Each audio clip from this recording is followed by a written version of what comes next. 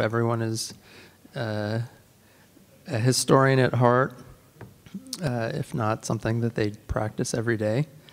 My talk is called OSM versus Blockchain to tell the historical mapping story.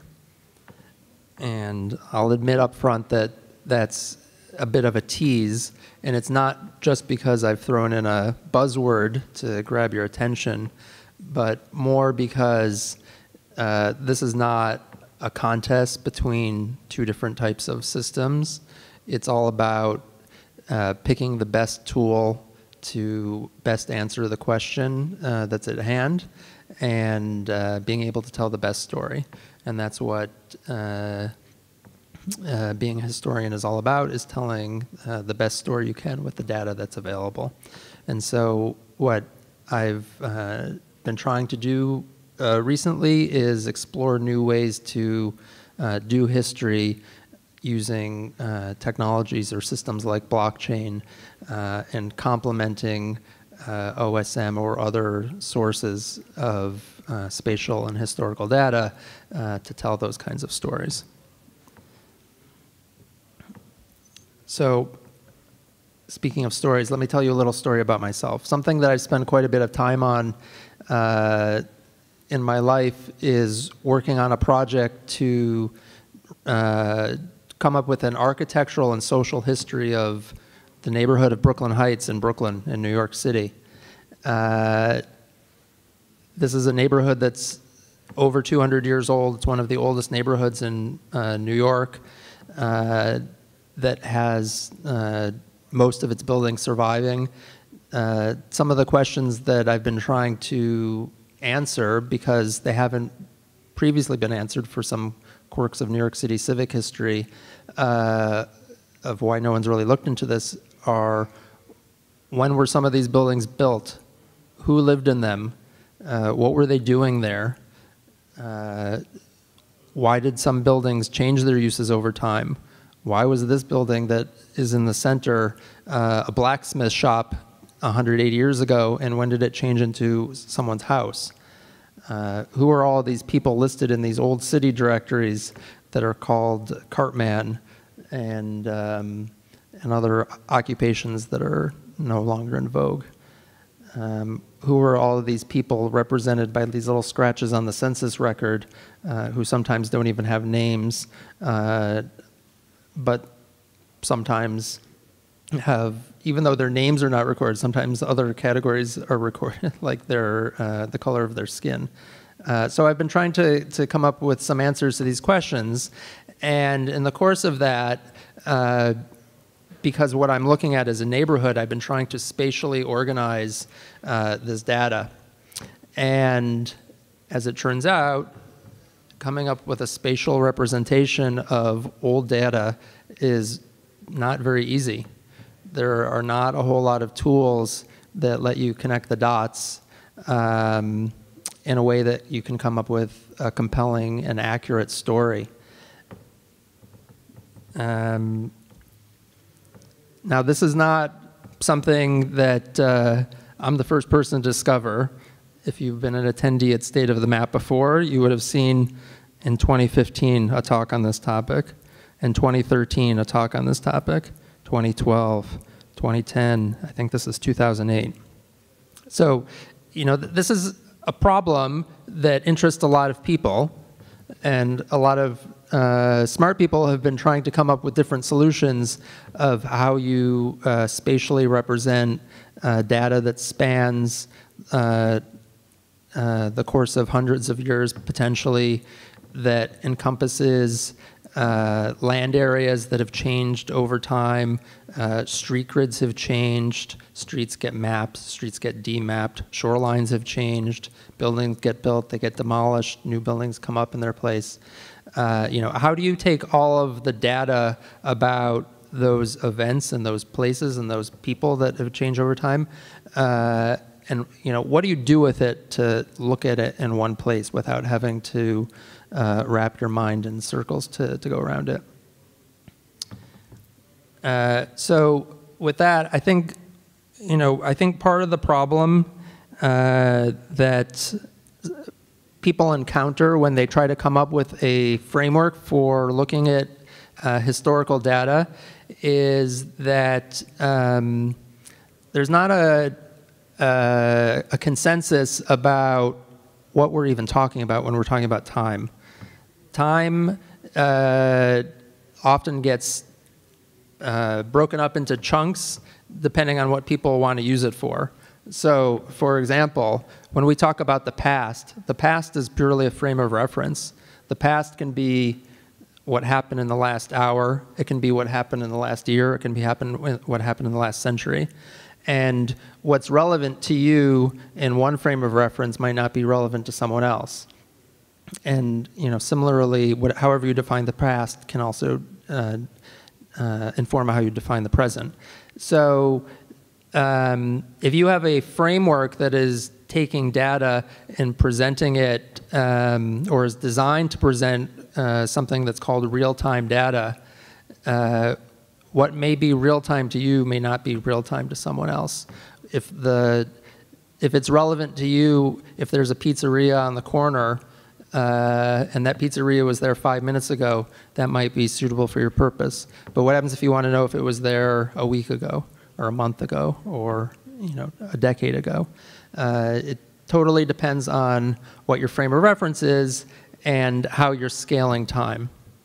And a lot of this is a problem of data analysis in general, and for cartography in general, that time element has been collapsed often because it's either not necessary to present time as a variable, or sometimes the underlying data is not really available to accurately show different parts of time or changes over time, or sometimes it's simply the designer's conclusion that it's easier to come up with a system that ignores it.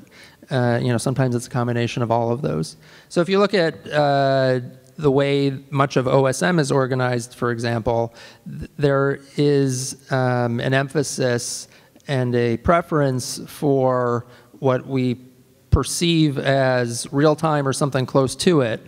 But that is definitely not the only data that's out there, and it's not the only data that we often want to look at.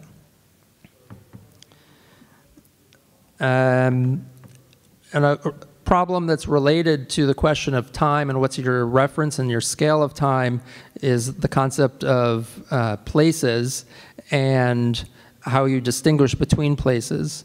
A lot of the reference frameworks that we have, that we use today, are with this conceit of a base layer, and then you have your variable data that's layered on top of that.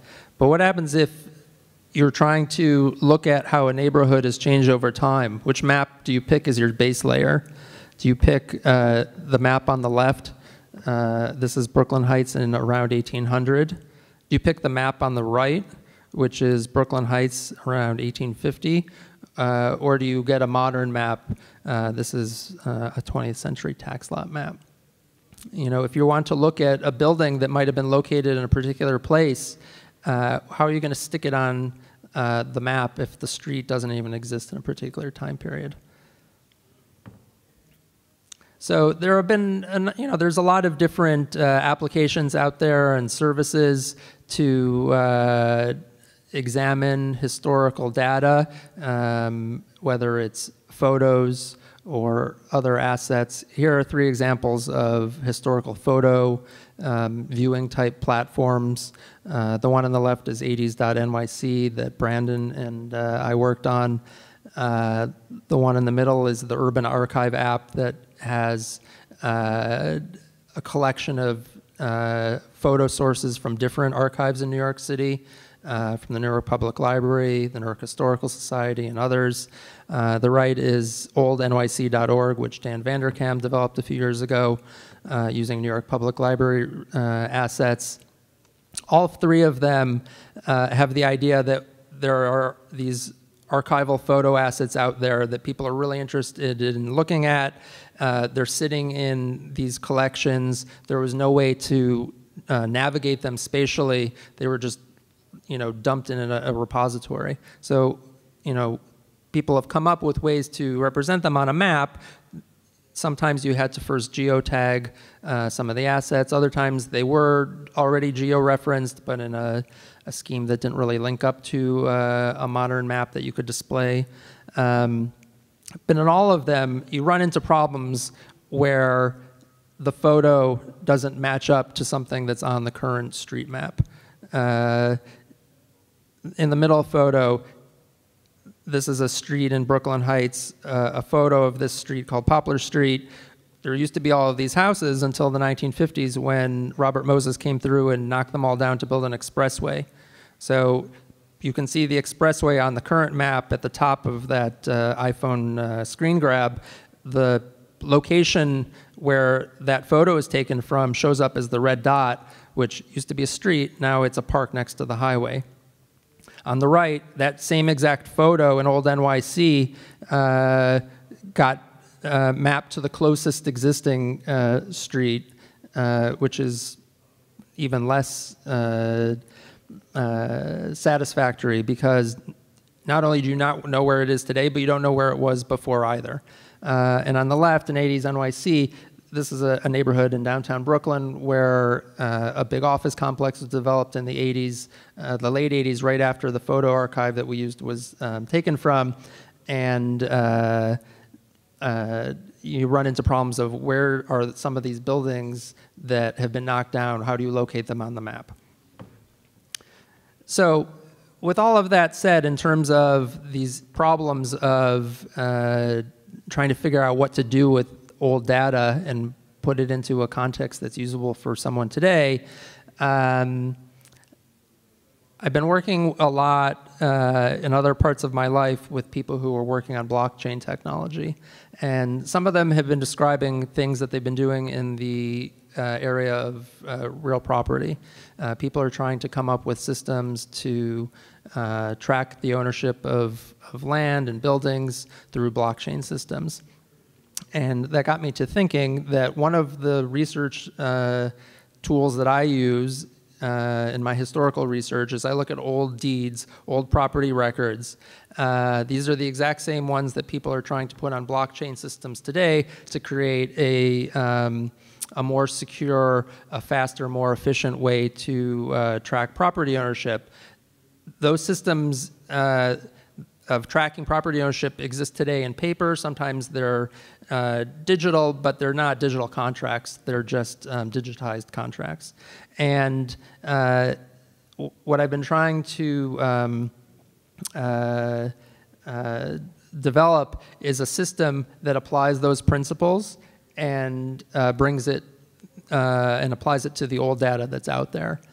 And so as part of that, I've been looking at some other uses of blockchain that people are doing today, and because I'm trying to get as many new ways of ingesting this old data into contemporary systems and speed up the creation or the recreation or the ingestion of that data, and looking for shortcuts to do that.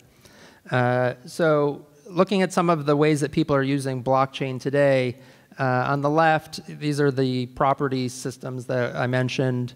In the middle, another area that people have been applying blockchain and or crypto to is how do you create better incentives to put places of interest, points of interest or place data into systems like OSM. And then on the right, here are some other systems that are analogs to some of the conceits of blockchain, of chaining data together to track changes over time and to create a trusted source of data that changes over time. Now, I'll talk just for a second about the incentives. I think among some of the many problems that exist with current systems to look at historical data from a spatial perspective is just getting the data into your spatial system.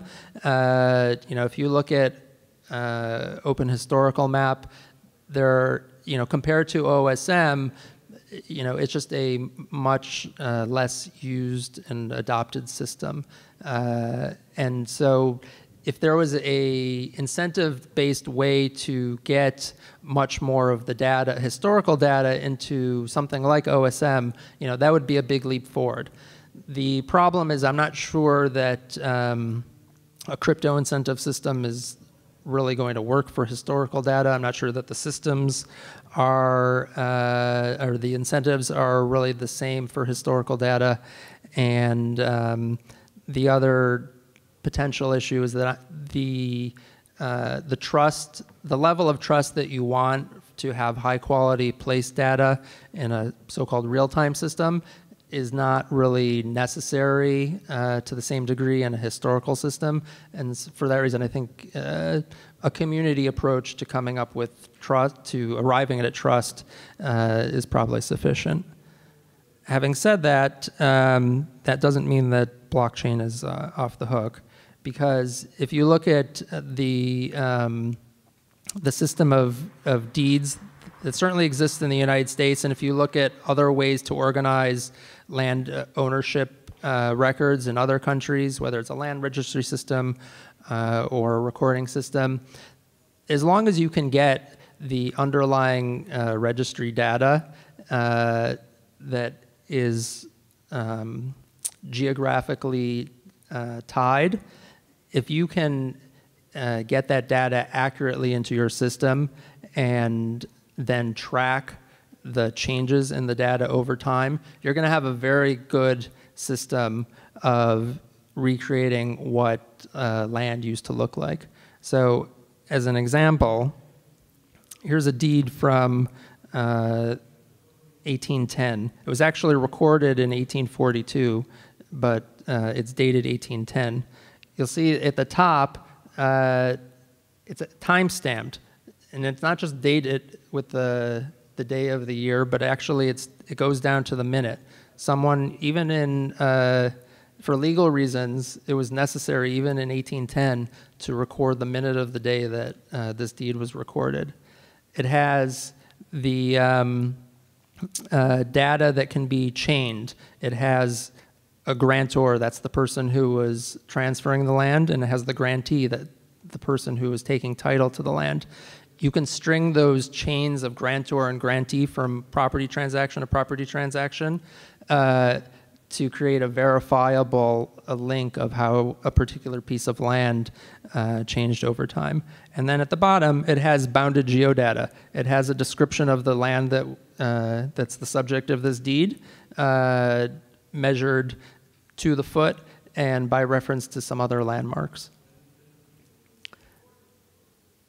You can do this with other data sets, not just land records that are in the form of deeds. In New York City, at least, and I suspect in many other cities, there are city maps that have that same type of verifiable change to what the street grid looked like. So on the left, this is the same area in Brooklyn Heights that we've seen in some of the other maps, but this is the record that's maintained by the borough of Brooklyn, where every time since the beginning base map was created in 1817, every time a change was made to any street in Brooklyn, someone by hand would make a notation on this map. It's a changelog map. You can see the red where streets were added. There was a street, I don't know if you can see on the screen because of the contrast. There was a street that the name changed. Someone crossed out the name and wrote in a new name. There are streets that have been widened and the dimensions of the new street are added in a different color. You can see in the bottom right corner that the expressway came in through in the 1950s and lopped off a corner of that block. Now, thanks to some people at New York City Planning Labs, they've digitized a lot of these maps, and you can get better access to them. But the real goal here is not just digitization of these old maps, it's digitization and ingestion of the change data, the metadata that's contained on those maps. And once you take that, you don't need to take a map of 1850 or 1950 or whatever and sit there and trace the street lines on it. You will have a contemporary and hyper-accurate record of what the dimensions of the street were before the change and after the change. And you can then recreate a map of whatever time period you want based on that data. Now, a problem with this is that you have to watch out for gaps in your data. The whole point is that to be able to pick the time period you want without having to have already cherry-picked particular static maps or static data sets, you need to have accurate duration data. A lot of data sets that have some kind of geo component to them, like for example, this is a record of newspaper articles. These are classified ads that mention different properties where people are trying to either sell things, or this example is a dance school. You need to know not just when it happened, but when it started and when it ended. In these classified ads, they ran the same ad in the Brooklyn Daily Eagle for about 2 months in a row every single day. So if you took the raw data, if you were able to extract the OCR data of this and take the place data out of that and associate it with the place name and use there, you'd still have a ton of data spanning this 2-month period, or it could be a 5-month period, or whatever period is depending on how the data sorts out. But what you really care about is when did that dance studio start in that location, and when did it stop in that location, and when did the use change to something else, or were there multiple uses, etc. You don't care about the fact that they paid for a classified ad for 2 months at a time.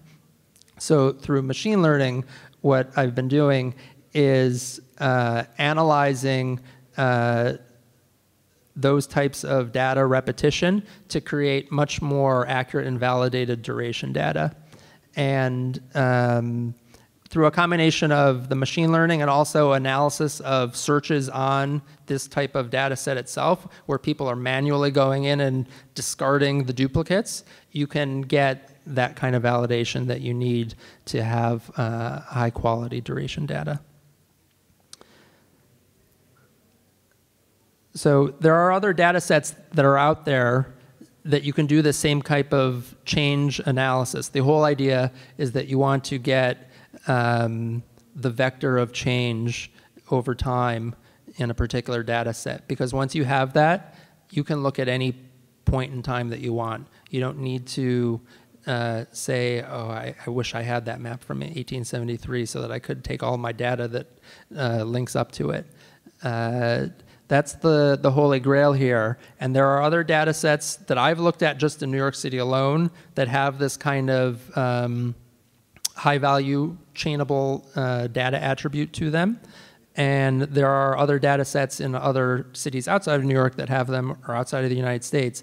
The idea is that you need to be specific in the kind of data sets that you're going after so that you're able to arrive at this system that tracks the vector of change over time. So, and the link to blockchain is that while you don't often need, you certainly don't need a crypto system, and you often don't need the full implementation of a blockchain-like system to do this, the logic of what blockchain is what you should be looking for in the types of data sets that you're analyzing. And with that, if anyone has any questions, I'm happy to answer them. Yeah.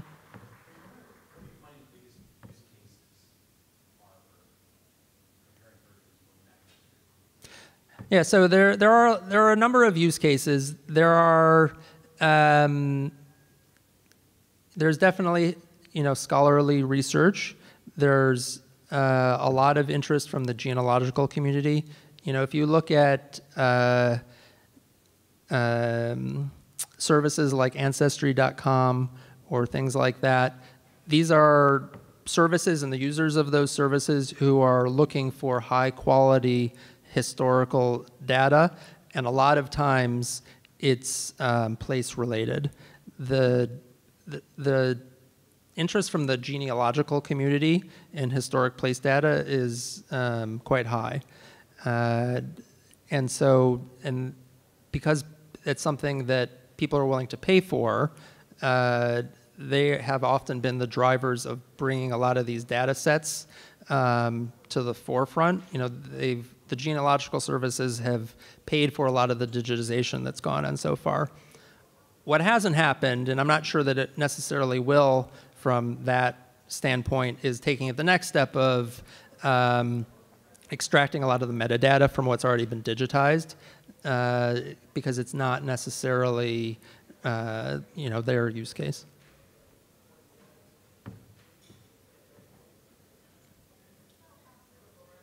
All right, thank you, everyone.